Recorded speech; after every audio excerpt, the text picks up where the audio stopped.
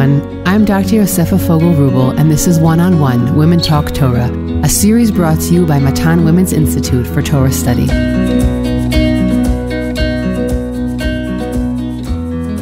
Welcome back to Matan's One-on-One Parsha podcast, where we spend about 30 minutes discussing deep thematic points about the Parsha. Our series on Bamidbar is titled Growing Pains, the Journey Towards Responsibility. Each episode explores the manner in which the Parsha reflects the maturation of the people and Moshe's leadership during the wilderness period. If you would like to sponsor a podcast episode in honor memory of a loved one, please contact the Matan office via telephone or email us at podcast@matan.org.il. These sponsorships enable us to keep creating new content, so if you have deliberated until now, don't hesitate to be in touch. Parshat Shelah opens with a divine commandment to send spies to the land of Israel. Famously, when this event is recapped in the first chapter of Dvarim, it is presented as the people's initiative. Either way, the reconnaissance mission doesn't go well for the people, and their negative reporting costs them 40 years of wandering in the desert, and the generation of the Exodus is punished to die there. Stricken by guilt, a group tries to reach Israel, but is quickly overcome by enemies and killed. This was too much, too late. After this, the Parsha concludes with a somewhat random grouping of laws, the commonality being that they will all be fulfilled when the people enter the land of Israel. Chazal and commentators point out that this is likely meant as a comfort to the people. They will not be able to enter the land of Israel, but their children will fulfill these laws. Among them are wine offerings and others that accompany the sacrifices, the challah piece given to the priest, sacrifices given for wrongdoing by the community, the case of the wood gatherer, from which it is learned that there exists an even more severe punishment of stoning for purposeful desecration of Shabbat, and finally the mitzvah to wear tzitzit. All of these passages have been explored for their connection to the reconnaissance story that precedes them, whether connected linguistically, as in the word latur used by tzitzit and the spy story, or the details provided about collective sin offerings, perhaps in dialogue with the collective sin recounted at the Parsha's beginning. Today I'm joined by returning guest, Rabbanit Mali Brofsky, who teaches Tanakh and Machshavet Yisrael at Mechelet Mevaseret Yerushalayim, where she also serves as an in-house social worker. She maintains a clinical practice in Gush Etzion and teaches for Wurzweiler School of Social Work at Hebrew University. Mali, it's great to have you back. It's great to be here. Thank you for having me. So we're going to look at the story of the spies from a different kind of perspective. I'll let you sort of define what that perspective is. But I think it's going to sort of really help us sort of trace the development, or as I said in the beginning, the maturation or the changes that the people are undergoing during this period of the wilderness. So why don't we jump into that perspective that you want to share with us today? Okay. So first of all, I love the title that you gave this series, Growing Pains, the Journey Towards Responsibility, because I think what I want to talk about very much, I think the title reflects it. So what I wanted to discuss was transitions.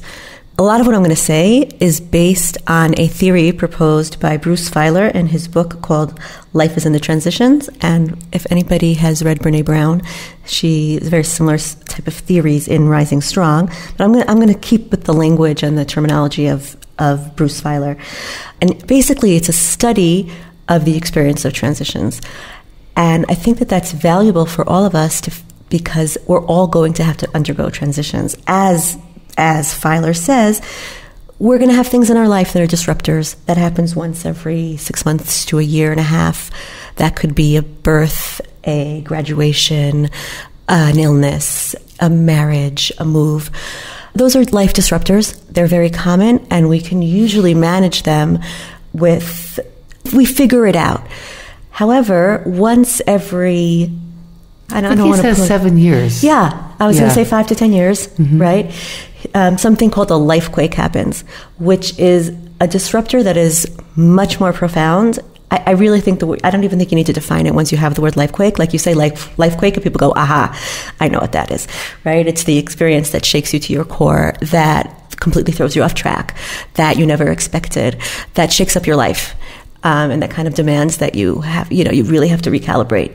And so understanding how you navigate a lifequake, which will also help us understand how you navigate any transition, I think is really helpful, and I think really helps us understand what happened to Bnei Yisrael in the Bamidbar, because the transition from slavery to freedom, from Mitzrayim to Eretz Yisrael, from Egypt to the land of Israel, Pharaoh's people to God's people, from dependency to responsibility and to self-definition and self-actualization. That is a lifequake. And so I think that understanding the part of the desert and understanding the part of the sin here in our parsha can really help us understand Bnei Yisrael's experience, but then also our own experiences. I think that's a really helpful frame. And also, I guess I want to also remind our listeners that while the spy story is sort of the anchor that we place down as the downfall of it all, this really started before. Parshat Ba'alotcha is after those inverted nuns, is really where we see the people starting to lose it. Moshe loses it. In this parsha, I would even say God loses it, but maybe we'll get there. And so that sort of, that downfall, and we'll see how we define it as we continue the conversation, is something that really started before. There's something about this parsha that you feel it kind of climaxes. Yes, it climaxes exactly. here. And I would say maybe the climax continues maybe in the Korach story. And then we have sort of the rest, right? All the rest of it. But there's a certain arc here that we sort of started rising slowly in Ba'alotcha. We get here, we have Korach, and then things sort of start to plateau. So, okay, so let's continue on and see how this frame connects to the parsha. Okay. So I love what you just said about, like, it looks like they're going up and then they come down, because what I'm about to do is just give a framework for how humans navigate transitions. But one of the most important things to understand is that it's not linear. It's that we have this general framework and ways in which we respond, but we revisit and we loop and we go back and we go forward and we get stuck. And so, like, the image of Bnei Yisrael wandering in the Midbar is, I think, the most apt image. So I'll get to that in a second. So let me kind of go through the stages. So essentially, not shockingly, it's a beginning, a middle, and an end.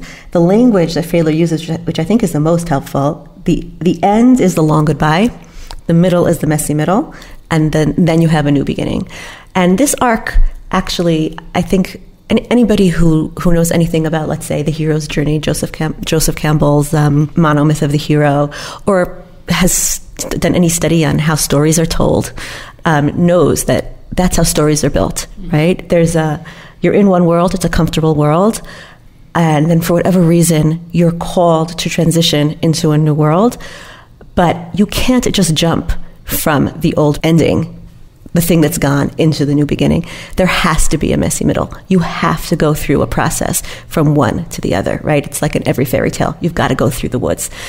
In every story, there's a middle act. You can't skip act 2. You absolutely cannot skip act 2. So to me, it's so unsurprising that, of course, it's almost mitbakesh. It's almost like necessary that the Jewish people, they can't leave Mitzrayim and go right into Eretz Yisrael. Of course they have to go into the desert. And of course it has to take 40 years. And of course they're wandering around lost, because that is the messy middle. The experience of the middle, that's the part of your life, right? When, again, you've had your lifequake, something has shaken you up, right? And you want to get to a new place. You're going to go through a period that's dark and scary and confusing, and you feel like you've hit rock bottom and you don't know where you're going and you don't see where the light is, and you're going to be wandering around lost, right? And then you might see a flicker of light, and then you might go backwards, and then you might be ready to move forward, and then you take a step back. So I'm just going to stop you for 1 second, because what comes out of what you just said, and I think has come out of other conversations as well, is that it wasn't even a realistic expectation that this journey would take a few weeks. Correct. I mean, there's something about it that you say, okay, well, we had the reason. We had to, like, hang the reason for the 40 years on the spy. I get that this is theologically complex, but I'm just putting it out there either way. But there's something about it that we could never have gone from being slaves to being in the desert for a few days, a few weeks, and then going to Eretz Yisrael. There's something about it that wasn't plausible to begin with. So a little bit, I would even say, I would put it in the same category as, like, the sin of Adam Harishon. Exactly. Like, it had to happen. Totally. So we had a reason, we had the circumstance, we have the details, but that curve, that arc, is something that had to take place almost. And I love that you used that example, because that's the example that I used similarly when I was asked the same question, which is like, so then if so, what did God expect from them? and again, that's a whole different theological conversation and a different podcast, but like God seems to often give us like a standard we can't keep, and then like we have to go through plan B, right? It's as you said, it's Gan Eden, it's the story of the flood, it's Chet HaEgel, not just Chet HaMeraglim, right? It's like it's the recurring story.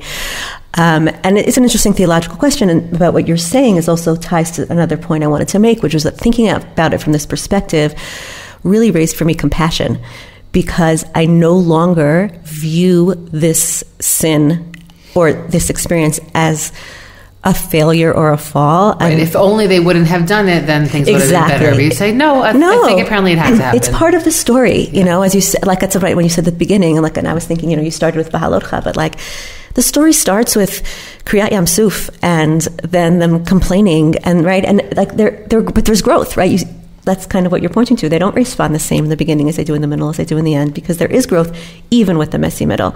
But because of that, when I think of the Jewish people, I no longer think of them as the first generation and the second generation, right? I think that's a very common, they're the failures, and then they're children who were the succeeders. And I think I view them now as it's one process. And that's kind of comforting to me to view it that way. Like the big picture, okay, like it's fine. Take all the time you need. You need 40 years, take 40 years. Because maybe now I'll get to like the process that you have to go through. But basically, I'll go through the stages now very quickly. The first stage, the long goodbye, is when you have to accept whatever it is that you have to let go of, which means kind of processing and acknowledging the feelings. Then you've got the messy middle, right? And in the messy middle, you have to let go, right, of old mindsets, of old beliefs, of old fears, of old insecurities. You have to try new things. You try on new ways of being, new ideas, new perspectives. Often mentors help you do that. And then you have to learn how to tell a new story, and then you have to learn how to live a new story, right? So what this idea that the first generation failed and therefore they had to die, to me feels much more like it's just shedding the old things. Like it's not a punishment. They didn't do anything wrong. But when you do grow, there are things you have to let go, right? There are parts of you that you have to kind of shed. Yeah, but there's also a statement here about the fact that somebody may be so entrenched in something that they're not able to let it go. Right. Meaning there's something Correct. here, meaning we're shedding a whole generation. Yes. So meaning the reflection is that there's something about this particular group of people that they can't make that Correct. transition. It's beyond their capabilities. Right. It's kind of like when you come to terms with a family member Yes. whose behavior Absolutely. is really, really difficult for you, and you say, so for many years you can resist it or be angry at it or fight with it, but at a certain point you accept it and say, like, this is who they are. Like they're not capable with the tools they have at their disposal right now to make this kind of change. Correct. That's kind of how I look at them. Yeah, also. I do. I totally do. Which is different than failure, by the way. Correct. It's different than It's failure. not It's failure. saying they can't. It's not in their capacity right now. That's what I'm saying. I think when you look through the eyes of compassion, you understand, and that's why to me it's about process, right? And so like the process is, okay, this generation couldn't do it, and it's true that in Chazal and in our Mefarshim and like all the commentary, there's a lot of condemnation, but I like this way better. I like looking at it this way better, which is they couldn't, as you're saying, they couldn't do it, and therefore, okay, if you look at the Jewish people as a larger entity, so they had to be let go, and the new generation were the ones who were able. They were the ones who were able to let go of those mindsets and move in. And I think that's true, as you're saying, that's true generationally. It's true nationally. Like things are a process and things take time. And I think, but the way that you're looking at it as a whole is that you're saying that we have two generations. You're looking at it as the whole of Am Yisrael, yes. right? That's the piece. So that's for me. That's the piece. Yes. And so the shedding is that generation, but it's not because I'm rejecting them and accepting them. It's part of a big whole, and that piece had to be shed. Exactly, which is also part of what you said about the message of the end of the parsha, of like, it's okay, you're going to get there, right? And even the ma'apilim that you mentioned, to me, is the story of the learning of the acceptance, right? It's like, don't push this. This is not for you. Like, you can't rush this experience. As you said, like, once it's done, it's done. Too little, too late. You said too much, too late. This process takes time, and that's okay, because most people don't realize how long their messy middle is going to take. And that was one of the other findings in the study. It's the tunnel where you don't get to see the light at the end. Absolutely. That's the messy middle. We can call this moment in time exactly by many, many different names. Exactly.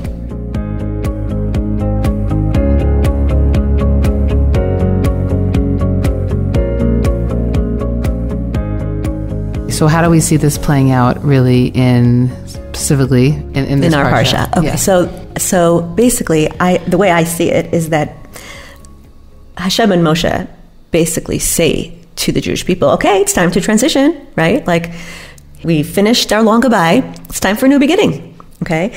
And what do the people say? Also Bnei Yisrael and also the spies, right? They're like, no, we can't do that. Why? Because of the emotions that come up for us in the messy middle. It's too scary. We're not ready. There are monsters, right? They literally say there are monsters, right? Mm-hmm. There are giants there, right? Which is, again, like it makes me think of every fairy tale, or if you know that very famous map of the world from the ancient times where they thought this was the end of the earth, and then they wrote on it, here they be dragons, right? Mm-hmm. Like, don't go there. Don't go out of the known into the unknown. It's dangerous and you're going to get killed, right? All of those feelings and all of those mindsets, I'm not good enough, I'm not strong enough, I can't do this, I'm not ready, I want to go back to the old ways, let's go back to Egypt, where at least I knew, how many times do they ask to go back to Egypt? Mm-hmm. You know, at least I knew that world. That's their reaction, right? And they know, the Meraglim themselves, the spies themselves have been in the land of Israel, and they come back and they even say it. It's gorgeous and it's beautiful, I know the new beginning has potential, I'm too scared to go there. And then you have the mentors, which is how I view Kalev and Yehoshua, right? The two spies who say, no, we can do it. And I think that's also really beautiful to see. You can see the mentors either as, when we go through a messy middle, often there are mentors for us, people who help us on our way. Or you can see them as another part of Bnei Yisrael, right? If you want to look at the Jewish people as one unit, so they've got a voice that says we can't, it's too scary. And then they've got a voice that says, oh, maybe I can. And if you look at what they say, Kalev ben Yehoshua, specifically Kalev ben Yefuneh, who gives this speech, you see that he hits on three major themes that are essential to people telling a life story, right? What does he say? Okay, he says, we can do this, right? Don't be afraid, we can do this. We belong in Eretz Yisrael, that's where we're supposed to be. Don't be afraid, God will be with us. Our mission is to serve God.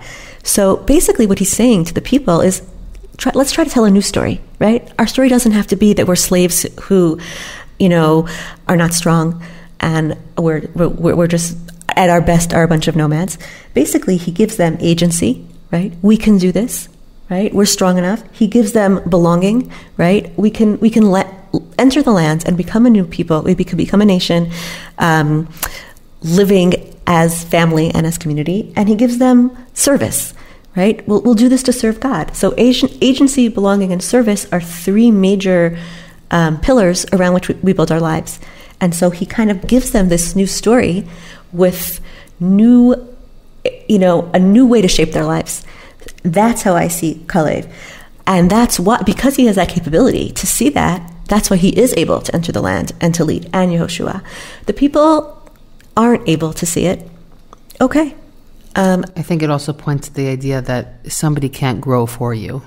Yes, it's kind of totally. Like, let's pretend he's the therapist or he's the parent or he's the friend. So he might have a lot of wisdom, but if you're not in a place to receive that wisdom, it's going to fall on deaf ears. So I think that's also that piece of when you're going through this messy middle or you're going through a transition, you're the only one who could do it. So when you're ready to do it, it'll happen. And when you're not, you can meet a lot of wise people along the way, but it might not make an impact. 100%. Yeah.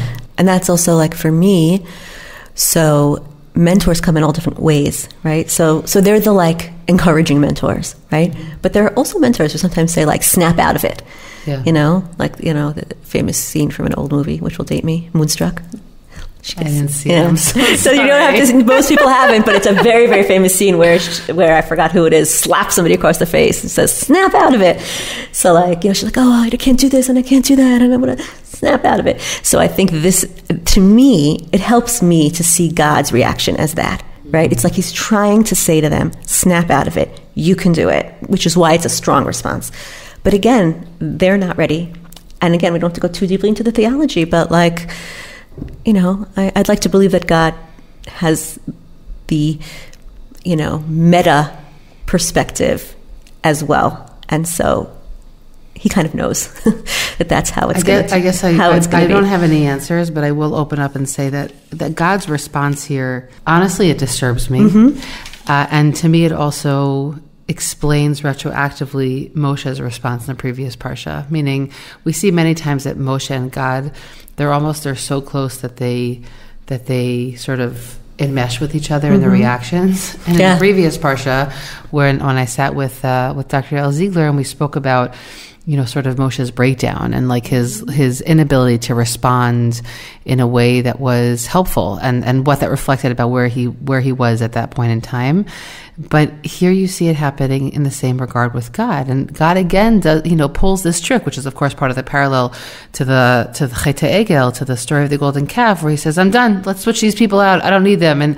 And so I'm your theory resonates with me, but God's response in it is hard for me to pinpoint, because if it was part of some broader plan, or if, God had this broad perspective on this matter, I feel like he wouldn't respond with this threat to destroy us. There's something about the dynamic that disturbs me. I don't have an answer for it, but I sort of feel like God is breaking down the same way that Moshe is. Moshe said, I can't lead them anymore. And God says, I don't even want them anymore, right? And it's sort of like they're reflecting off of each other. And then here it's, of course, going to be Moshe who calms down God, whereas the last time God had calmed down Moshe. But something about Hashem's response here is hard for me. I think that I feel the same way, which is why like the zoom out is helpful for me.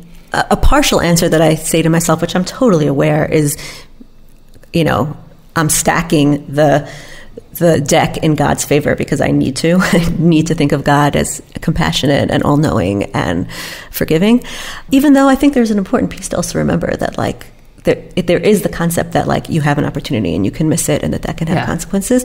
But perhaps God is, parallel to in the story of the golden calf. A lot of commentators say, as opposed to like Noach and similar to Avraham, God is giving Moshe the opportunity. He wants Moshe to step up and say this, right? So maybe there's a piece there. And again, like it's the eternal mystery of we don't understand God and his responses that we have throughout the whole Torah. I regret that I created the nation of the flood with God doesn't. You're saying it's a little bit like maybe it's staged anger, so that Moshe will step up and defend the people. Either it's staged anger, or because God is infinite, there's a piece that's real and that has a message in it, and then beyond that, it really makes me think of like the Ein Sof and the Sfirot. I don't know how we just got into this place of Kabbalah, but like God has so many layers. His knowledge has so many layers. His truth has so many layers, right? If like the reason we can't understand God is because he's infinite and beyond us. So we can't understand maybe, the language that he chooses to express himself in. We can hope and the way that he seems to run the world, that we certainly can say. We can't understand the way in which but the same way that we can say, I don't understand, like what Gan Eden was just a setup. And then you could say, no, maybe not. Maybe it was supposed to be that way for a larger reason. The human entity was meant to sin, fall, come back, have something to strive for. I feel like it's the same thing here. Like I can't really understand it, again, when I'm in high resolution. But when I zoom out, I can fade into the fuzzy big picture and kind of hang my hat or hope on these things that I do know about God. I get that, yeah. Mm-hmm. Like, okay, I don't understand, but at sorts, pa'alo, whatever that means, Yeah.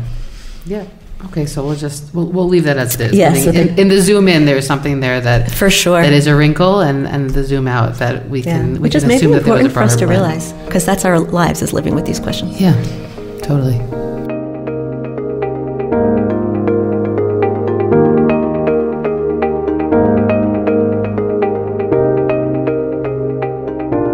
So the final stage is the new beginning, right? And in the new beginning, you've shed what you've needed, you've unlearned what you need to unlearn, and you've learned what you needed to learn, and now you have a new story. Now you have a new perspective.